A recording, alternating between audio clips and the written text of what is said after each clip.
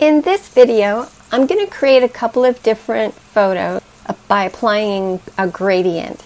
So I've created a couple of different images that I'll show you the before photos of each of them. Here's the first one, and I've just taken a couple of stock photo images. And here's the second photo that I've created, and the before photo for this one. If you'd like to use these text overlays in one of your projects, I'll include a link in the description below, and you can download the files for free. So I'm going to start at the library panel, and I'm going to import some photos. So I'm going to come down here, click Import Photos, and here's my 3 photos that I'm going to be using. So you can either double click your files or choose Open, and then click Import. And then once those load, we can go to the Edit panel. And the first thing I'm going to do is duplicate this background. So I right-clicked, and then I chose Duplicate. And then I'm going to turn that background layer off. I'm also going to add a white background layer, so come up here and add New Layer, making sure that we're on the very bottom layer. And add Solid Color Layer. And I'm going to choose White and click OK. And now I'm going to come up to my first image, and I'm going to move it to the left a little bit. So making sure my Pick and Move tool is selected, I'm just going to click and drag and move that over to the left a little bit.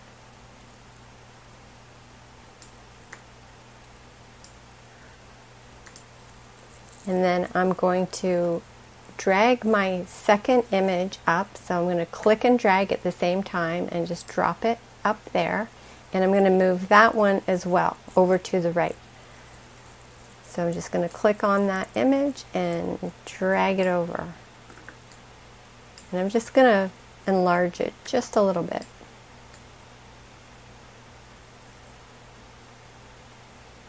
Just like that is good. Okay, and now I'm going to turn that image off, that layer off. And I'm going to come down here to my first image, and I'm going to add a mask. And with the mask selected, I'm going to come over here and choose Gradient Tool.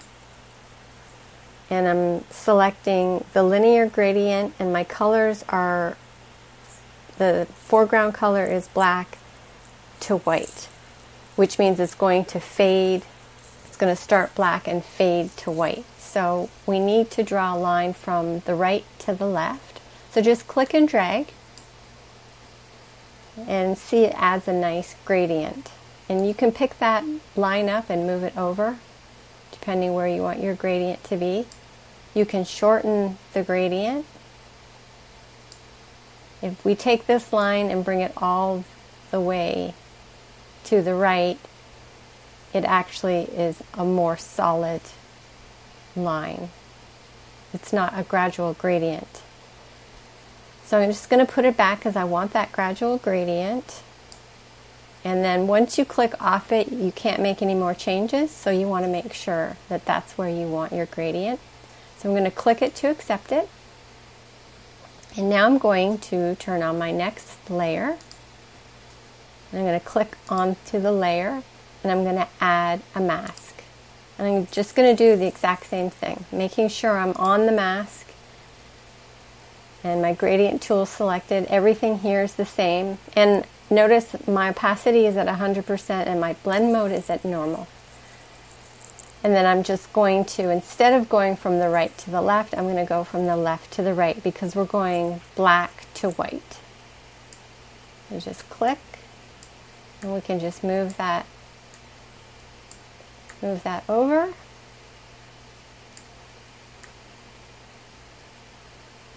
And I think that looks good. So I'm going to click to accept that.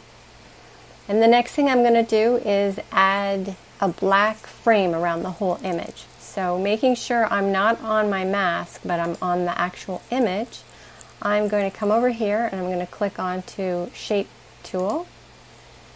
And I have my rectangle selected and my color is black. So I'm just going to come up here and I'm going to click and drag and make a rectangular shape. And then I'm going to subtract from that shape. So I'm going to choose subtract from shape area. And then I'm just going to click right here and drag and let go. And we have subtracted from our shape. And you can, if you want to resize this, you can do that. Just click back onto that shape layer, select the pick and move tool, and just resize it to whatever dimensions you want it to be. So I'm just going to leave it like that and accept that. And then the last thing that I'm going to do is add a quote, a word overlay. So I'm going to come up here and click Add New Layer, Add Photo Layer from Folder, and I'm just going to come down here, select my Word Overlays folder, and choose this one. So I'm just going to double click to accept it, and there it is. I'm just going to resize that a little bit.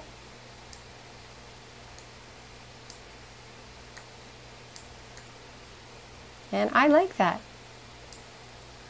So I'm going to do another example. So I'm going to clear this.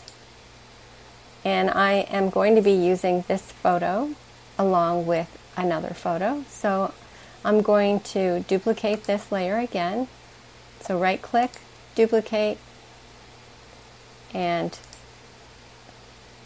turn that background layer off. Come down here and add a solid color layer and click OK. Choose white, click OK, and now I'm going to come back up to my background copy, and with my pick and move tool selected, I'm going to move that over to the left. Same process as the first image. And I'm going to click on this third image that I imported earlier, and I'm just going to click and drag and drop that up there. And I'm going to do the same thing, move it over to the right, just like that. And I'm going to turn that off for now and come back down to my first image and add a mask. Making sure I'm on the mask, I come over to the gradient tool. And I haven't changed any of these settings. I still have black to white and a linear gradient. So I'm going to go from right to left.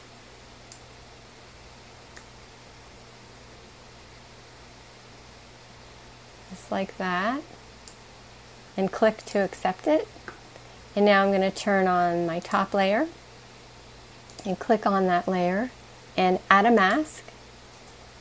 And making sure the mask is selected, grab my gradient tool and do the opposite, left to right.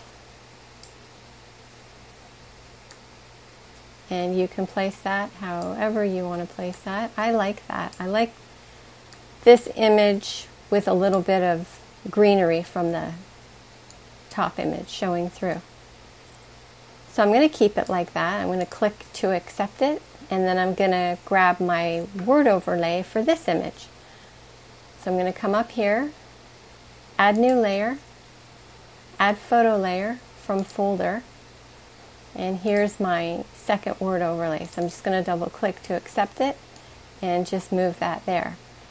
Now I don't like how this is all clumped together. I want to move the first line over to the top left a little bit. So I'm going to select my select area tool, making sure my rectangle is selected, and then I'm just going to make a quick selection, and then I'm going to select my pick and move tool, and I'm going to move that right about there.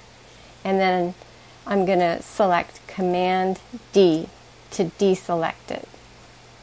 And now I want to move this part, the second marry someone you can't live without. I'm going to cut that part out. So I'm going to choose the select area tool again and make another selection. Grab my pick and move tool and just move that down here. And again, Command D to deselect. And that's it. So I hope you like this video, and if you do, please give it a thumbs up. And if you haven't already subscribed, I hope you subscribe and hit the bell to